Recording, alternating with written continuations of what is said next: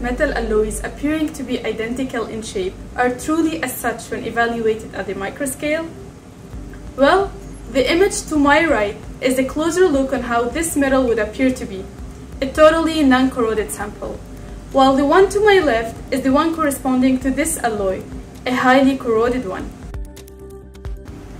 Corrosion has serious negative effects not only on our safety, but also on our health and environment.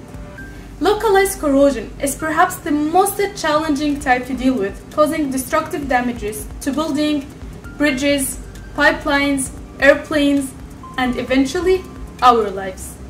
Some examples of this is the huge oil spills in California 2015 and the Sikorsky helicopter crash in the North Sea in the year 1974. For this, the ability to evaluate and further predict localized corrosion has been a growing interest for both scientists and engineers in an attempt to control the pit before escalating and causing a catastrophe. Hello everyone, my name is Sarah Yassin, and this is what we do in our lab. In this video, we'll be highlighting two of the electrochemical techniques that we use to further study and analyze localized corrosion at the microscale.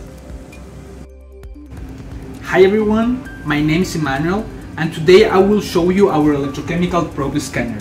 So basically, our equipment consists of three major components. The first one is a positioning system.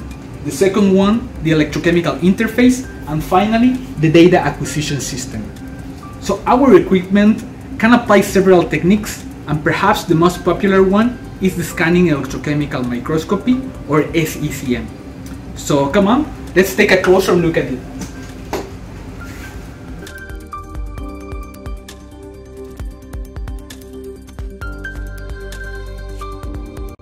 The SECM setup includes four elements: a microelectrode as a probe, a substrate of interest, a reference electrode, and a counter-electrode.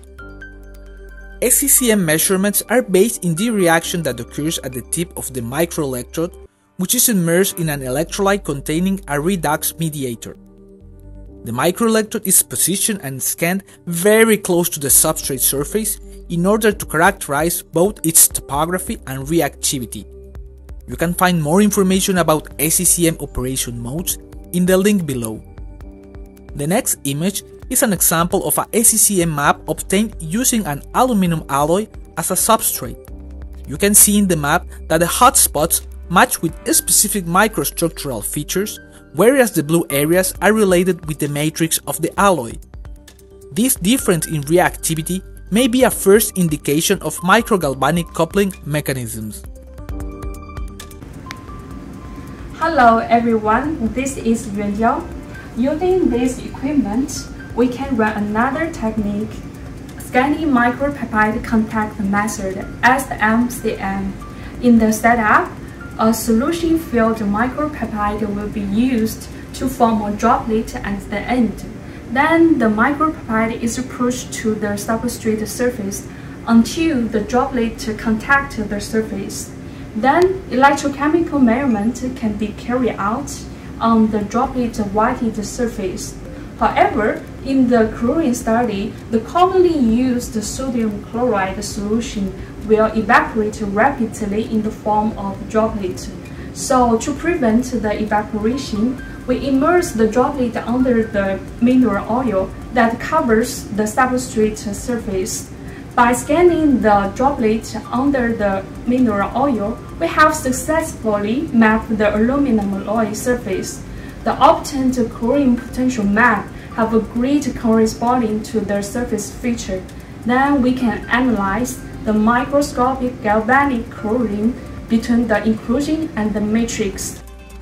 These are the two techniques we are currently applying in our lab to investigate the localized corrosion. If you enjoyed the glimpse that we've given you on what we do in our lab today, and you're excited for more on this topic, don't hesitate to like, comment, and subscribe to our YouTube channel. Stay tuned.